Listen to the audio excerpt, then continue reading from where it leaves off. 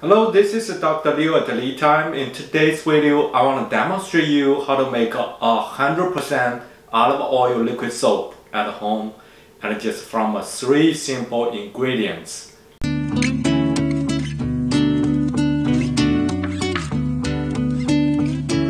The liquid soap I made today, it can be used for making the body wash, hair wash, face wash, and also the daily detergent. Easy to use and mild to the skin, and it's good for the body and environment.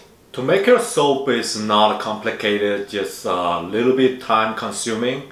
It takes me about 72 hours to finish the whole saponification process from the beginning, the preparation to the final products. And during these 72 hours, actually most of them is waiting. The tip I have is to invest a crock pot is worthable. So it's just spend like $20 and buy the basic one. It's good enough. The benefits, they have a ceramic pot that's a chemical resistance. It's perfect for our strong alkaline environment. When making the soap, the soap will not stick on the pot either. So most of the time we just leave the paste in the pot and wait. And in the beginning, the mixing is very important. Have a hand mixer. The submersible one is better. You can strongly stir the alkaline water, or they'll call it lye water, to mix with oil.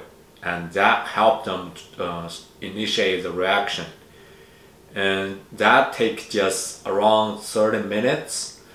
And then just keep stirring periodically with just a spatula. Mix them well. And then that's it. So you just take time and make it. But the benefit is obvious. With 500 grams of olive oil, you can expect to make almost 2 kilograms of the best 100% nature, the soap base.